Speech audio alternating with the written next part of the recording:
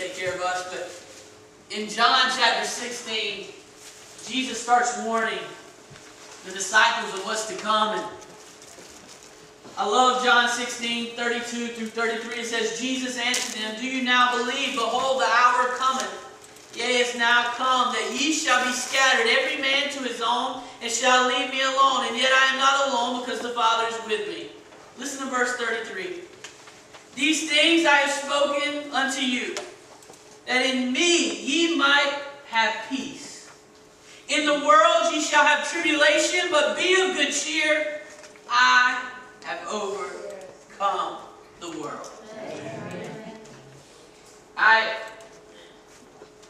We were singing the song, "It Is Well With Our Soul," and I don't know if you actually know the background of that song. The background of that song was a gentleman wrote that had just lost his wife and his children. They were going overseas, and they were in a boat, and the boat actually sunk. And he began to pray, and he began to ask God, why? Why me? Why wasn't I on the boat? Why did not my family was here? And God began to put it on him and said, "Listen, you have me." And he began to write, "It is well with my soul.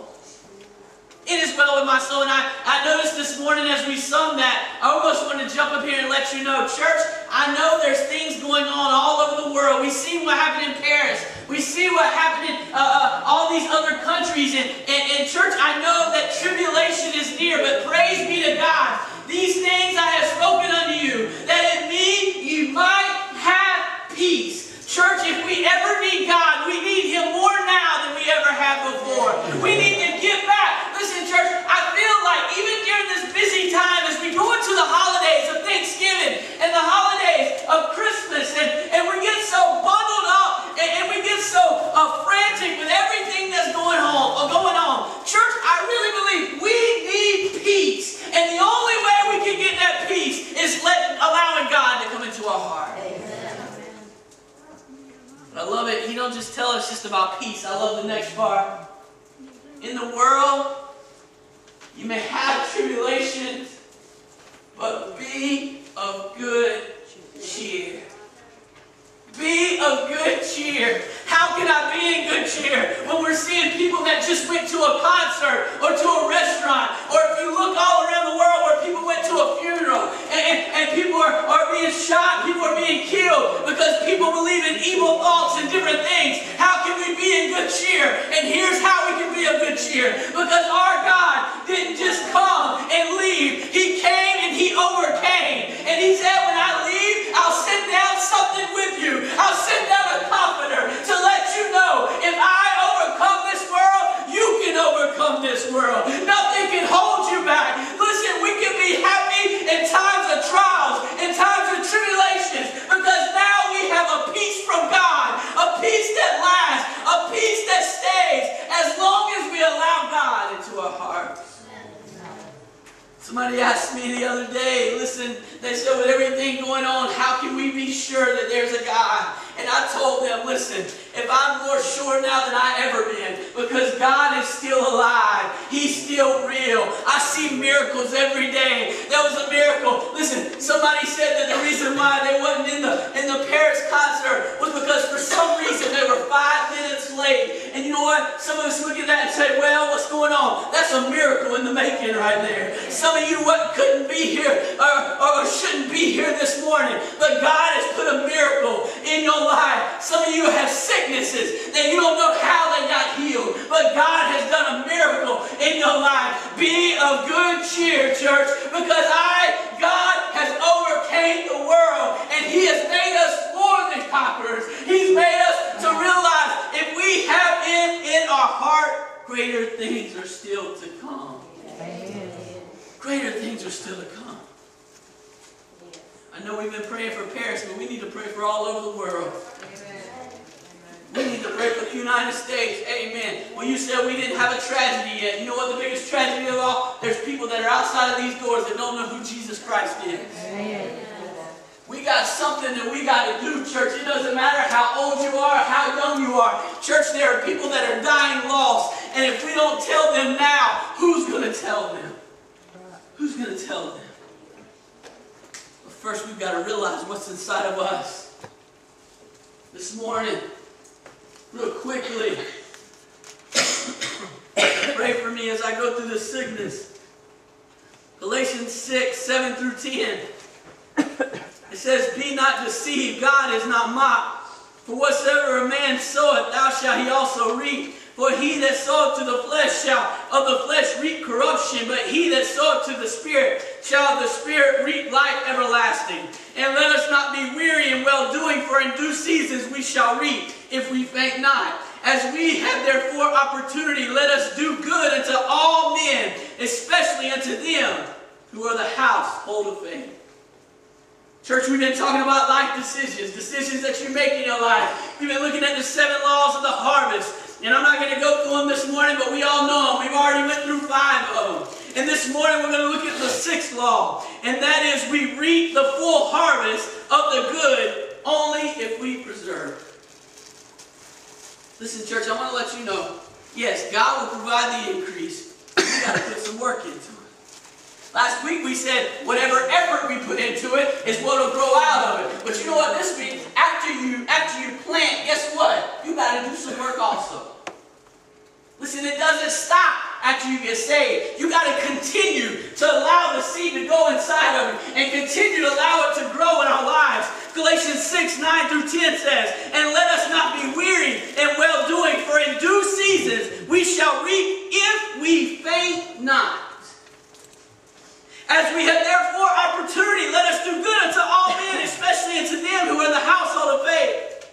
Paul warns us to not be weary or do not lose heart. Paul knows that reaping is relating to the sowing, not only in the matter of the quality of the seed, but also in regard to the quantity sown, which we talked about last week. But church, it don't end there after we sow. We can't be lazy. Amen. You know, I come to realize sometimes Christians get lazy. We want everybody else to do the work that we should be doing. Amen. We complain about the government, but when's the last time we actually stood up and prayed? Amen. We complain about the ones that are homeless, the ones that don't have anything. Well, when's the last time we gave? Amen. We complain about these young people. They don't know what they're doing. They all upset. Listen, I get mad too, man. I was in the store the other day and I was looking at something. Now I feel like an old man. I was looking at the store the other day and this young person cut me off. You know what I did? I was like, man, those young people, they just don't have no respect. Come to find out, they was only about 10 years younger than I was. When's the last time we actually were the example of how they're supposed to live? Listen, church, as Christians, we can't become lazy just because the seed's already been planted. There's still some work we got to do because the seed that's planted needs some work. It needs some things. And as we like to say right around here, we can't stop and we won't stop. We got to keep moving. We got to keep working. Listen, church, just because you're saved doesn't mean that you can stop trying to get closer to God. A couple of years, I think a year ago, we had a whole series on our quest for holiness. And our quest for holiness was to be more like Jesus, to be more like Him, to become whole, to become more holy. And you know what, church? I come to realize holiness doesn't come in a day. It comes in a constant walk, a constant movement. But how do we preserve this harvest? The first thing we must do after the seed is sown in our life, we must look at the 3 basic principal conditions that allows the seed to develop. These conditions are light, water, and soil. You see, church, the seed does not grow if you don't allow these 3 things come to your seed. So you have to put in the work to allow your seed to develop. The first one is the soil. Do you know what? If you just plant a seed, if you don't have the right soil, it'll die. Amen. Try to plant a seed on some hard dirt. See what happens. I mean, I'm not a farmer and I know that. Amen. Amen. It won't grow. Try to plant your seed in sand. It won't grow because it don't have the right things. You see, the soil will determine the health and the strength of the plant. The better the soil, the healthier and the stronger the plant. Farmers will tell you the soil must not be too sandy or too hard, and it must supply the right nutrients for the plants to grow strong. The reason why this is because plants must have a good foundation.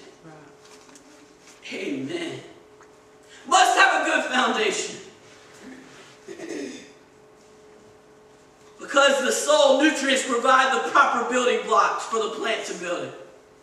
Jesus tells us this in Matthew 7:25-27. He said, "And the rains descends, and the floods came, and the wind blew and beat upon the house, and it fell not, for it was founded upon a rock. And every one that heareth these sayings of mine, and doeth them not, shall be likened unto a foolish man, which built his house upon the sand. And the rain descended, and the floods came, and the winds blew and beat upon the house, and it fell. And great was the fall of it." Church, are you allowing your heart to be the right soil for the seed to grow? What do I mean? I mean, are you being Jesus-centered and Spirit-led? Amen. Listen, I come to realize when we start putting opinions in things, that's when things go wrong. Because my opinions are different than your opinions, but I know this word is the truth. Amen. Listen, we can argue all day who's the best team in college football. We actually did that before church. People were getting upset. Clemson looked bad yesterday. Ohio State needs to be there. We don't even want to talk about Alabama. You know, all this other stuff. And all this crazy things. And we were talking about this and that. You know what? That's based on opinion. Not on a fact. That's based on an opinion. And you know what's so bad about that, church? We come to church and we base things on opinion instead of basing things on the fact. That's right. You want to know the reason why we got too many churches? It's because we base things on opinion. My religion professor told me one time, and I thought this was really funny. There was a church, it was a First Baptist church. And this was back in the 1800s. And the preacher, he would come up and preach, and at that time they didn't have a coat hanger. And so he would have to put his coat down on the ground. Well, he got tired of cleaning his coat. So you know what he did? He went out and he found a peg. And he nailed the peg into the wall right behind the pulpit. He nailed it there and he put his coat on there. Harmless, right? Well, you know what? Half the church split. Because he put a peg in the wall. They said that was a holy wall. So you know what they did? They left the church. You know what they did? They went about a mile down the road. And when they went a mile down the road, they started their own church. And you know what the name of that church was? The First Baptist No Peg Church. See, when opinion gets in the way, it's when we begin to fall. That's right. Because we're not built on the right foundation. We're built on our personal conflict instead of what the Word has called us to be. Church, we got to have the right soul. And after we have the right soul, guess what we got to do after that? Then we got to have the right sunlight. You see, sunlight changes in length and intensity throughout the year. And it is the plant's signal to start developing at the right time. But that's not all it does. You see, it also helps show the plant which way to go. Have you ever put a plant near a window and it bent to the sunlight? You see, the sun shows which way the plant should grow. Church, what is your sun? Because I'm letting you know, if you serve the world, you'll start going towards the Word. But if you serve the Son, the true Son, the King of Kings, the Lord of Lords, guess what? You'll go towards Him. How do we do that? Well, Psalms 119 and 105 says, "The Word is the lamp unto my feet and a light unto my path." You see, church, God, His Word shows us which way to go. And if we're ever going to grow the right way, we must put it in work and get into His Word. Jeremiah 10 and 23 says, "O Lord, I know what the way of it is not in himself. It is not in man, and walketh to direct his steps." Jeremiah wrote that we could try to walk on our own, but if we do, we'll walk in darkness of this world, and we'll be ignorant to the only way that produces truth, which is Jesus Christ. After we find the right soul, after we find the right light, then we need the water. Amen. You know, that's cool because some seed, it takes a lot of water for them to plant. Some of them don't. Usually I get the ones that don't, and then I flood it. And then the seed dies. But you know what? Some seeds have to have this amount of water, and some seeds have to have that amount of water. As I got to thinking about it, you know what? If you look in the Bible, a lot of times water is associated with the Holy Spirit. Church, our seed will never grow the right way if we don't have the Holy Spirit inside of us. It is well with my soul. It can't be well with your soul if you don't have the Holy Spirit inside of it. When trials and tribulations come, what guides you? The Holy Spirit guides you. When things come your way, temptations come your way, what guides you away from those temptations? The Holy Spirit guides you. What saves you? Not Bobby. Amen. If you wait for me to save you, we're in trouble. But through the Holy Spirit drawing you to Him saves you. Brother Jesse, I think we try to rule out the Holy Spirit so much that we put too much, we don't put enough water into the seed and the seed never grows. We give it sunlight. We throw the Word at it all the time.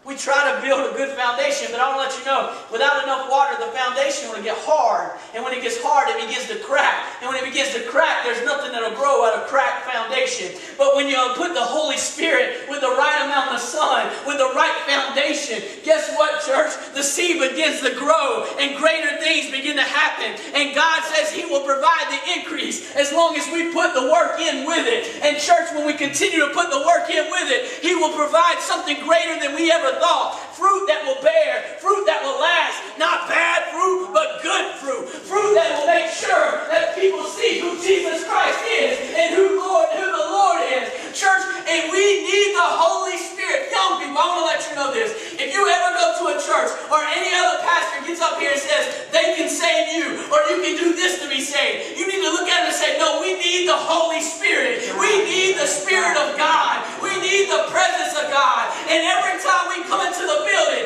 every time we pray, we ask for the Holy Spirit to guide us, to show us where to go. Because without it, nothing grows. Nothing grows. Church, we need more of the Holy Spirit. We need the right water. 1 Corinthians 12 and 13 says, for by one Spirit are we all baptized into one body, whether we be Jews or Gentiles, whether we be bound or free, and have been all made to drink into one Spirit. John 4 and 14, it says, but whosoever drinketh the water that I shall give him shall never thirst, but the water that I shall give them shall be in him a well of water springing up into everlasting life. It comes from the Spirit. But you see, after we do that stuff, I come to find this. And I thank God for some of you in this, because you're showing me this every single day. Even the right garden has weeds that come up. Even the right sun, even the right water, even the right foundation has weeds that come up. And you know what happens when weeds come up? If we don't get rid of the weeds, guess what happens? It suffocates the plant dies. Church, I want to let you know, you can't control the weeds, but you can control where the weeds go. What I mean is when the weeds grow up, if you don't get down and pick them, guess what's going to happen? It's going to die. Church, there's some of us in our lives that are going great for God, and guess what? Weeds are starting to sprout up. We're starting to sprout up, and we get lazy, and we don't want to pull those weeds. What I mean is we don't go to God and ask for forgiveness again. We don't go to God and ask for a sanctification. We don't go to God and ask Him for the Holy Spirit anymore. We get lazy in our worship. We get lazy in our reading of the Bible because weeds keep popping up. Weeds keep popping up. And instead of giving them to God, instead of pulling them out, you know what we do? We allow them to keep going and keep going. And you know what happened? Even the nicest flower, the nicest tree, the nicest plant, with the right amount of weeds will die. That's right. Church, we got to pull the weeds. Now, you don't ever have a party and say, hey, we're all going to go pull weeds. And everybody shows up and they're like, yeah. Pulling weeds is hard work. Pulling weeds, listen, in my life I've come to realize this. When everything is going good, it's when the weeds start poking up. And you know what? There's times in my life that I let the weeds poke up and poke up and poke up, and they keep growing and keep growing. You know what starts happening to me? I start becoming a weed instead of the flowers that God has called me to be. I start getting the weed aspect of life. You know what a weed is? A weed is not useful for anything. Amen. It's junk. Amen. You know what? A lot of this worldly stuff is not useful for anything. Somebody says they have a problem with alcohol. You know what's so bad about it? Alcohol will do nothing for you, but slowly, slowly, slowly take your life. That's right. Some people have drugs, an issue with drugs. You know what drugs do? Slowly, slowly, slowly take over your life. Well, Bobby, those are hard. You know what gossiping to do? Slowly, slowly, slowly take over your life. You know what small thinking does? Slowly, slowly, slowly takes over your life. You know what? If we don't get rid of the weeds now, then guess what? Our life will be consumed with weeds. Church, I don't know about you, and I love the song. Oh, go ahead and get ready. Amen. It is well with my soul. I love that song because, listen, it really marks this song to me. Church, if we do not keep working in the harvest, we'll never have a harvest to work. We'll never have a harvest to work. It'll always mess up. You see, church, one of the most difficult part of gardening is having to keep up with the weeds because it is a never-ending job. This morning, I want us to look into our lives and ask ourselves, am I working on the harvest? Do I have the right soul that is built on the foundation of God? Am I following the light of the Word to show me how to grow? Am I allowing the Holy Spirit to flood me to help my seed grow in life? Or am I allowing the weeds to take away my life? I told you at the beginning of the service, I'm a worrier. Friday night we were out eating with a bunch of pastors, man. That was cool, man. I was excited about that. And we were eating with them, and you know, I try not to brag because I'll be like, Jesus is doing great things at Restoration Chapel. They're wrecking up our church. We're seeing people get saved. We're seeing people get baptized. Seeing people get joined to church. And I was just telling them all that. And as I began to do that, my phone buzzed. And I was wondering why my phone was buzzing. As I looked down at my phone, it was from Twitter. If you don't know what Twitter is, we'll talk about it later. It was from Twitter. And Twitter told me what was going on in Paris. And as I began to read that, I began to stop talking about what God was doing and started focusing on what's going on in the world. And as I got home, me and my wife got home, man, I was still in that mid-range of excitement, but mid-range of what's going on. And I turned on the news, and I'll never forget, my wife looked at me and she said, "Why are we watching this? I got to go to bed." And I couldn't go to bed. I stayed up all night long. I even made myself sick thinking about what was going on. I began praying for people, and I began saying, "God, why? Why are you doing this? Why are you doing that?" Yesterday, I worried about it all day long. We were out shopping. I went shopping yesterday instead of going and watching the football game. And I stayed on Twitter looking about what was going on. And last night, my wife, she's like, "Man, you seem out of it. What's going on?" And I said, "Nothing, nothing, nothing." Well, this morning I woke up and God said, "Listen, you're letting the weeds consume your life. And you forgot that I am the overcomer. So pull the weeds out and begin to realize that I still got greater things in store." As I begin to pray this morning, I begin to ask God, listen, it was hard for me to realize, and I don't know about you, but it gets hard for me to pull out the weeds because most of the time when I pull out the weeds, I'm pulling out myself. I told God, listen, change me to realize that you are in control and nobody else. Change me to realize that if I allow this to consume me, then evil will consume me. That issues will consume me. That temptation will consume me. Some of you have got sickness right now. Don't let it consume you. Give honor and praise to God. Give Him thanksgiving for what He's done in your life. Thank Him for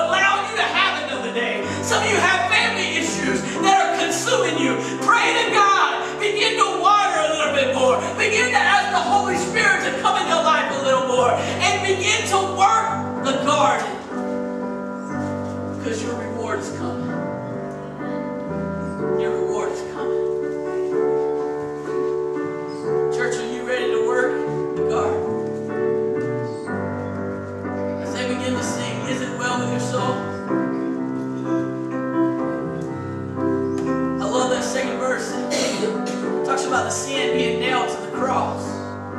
You know what that means? When it's nailed to the cross, it's gone, because the cross was a place of death.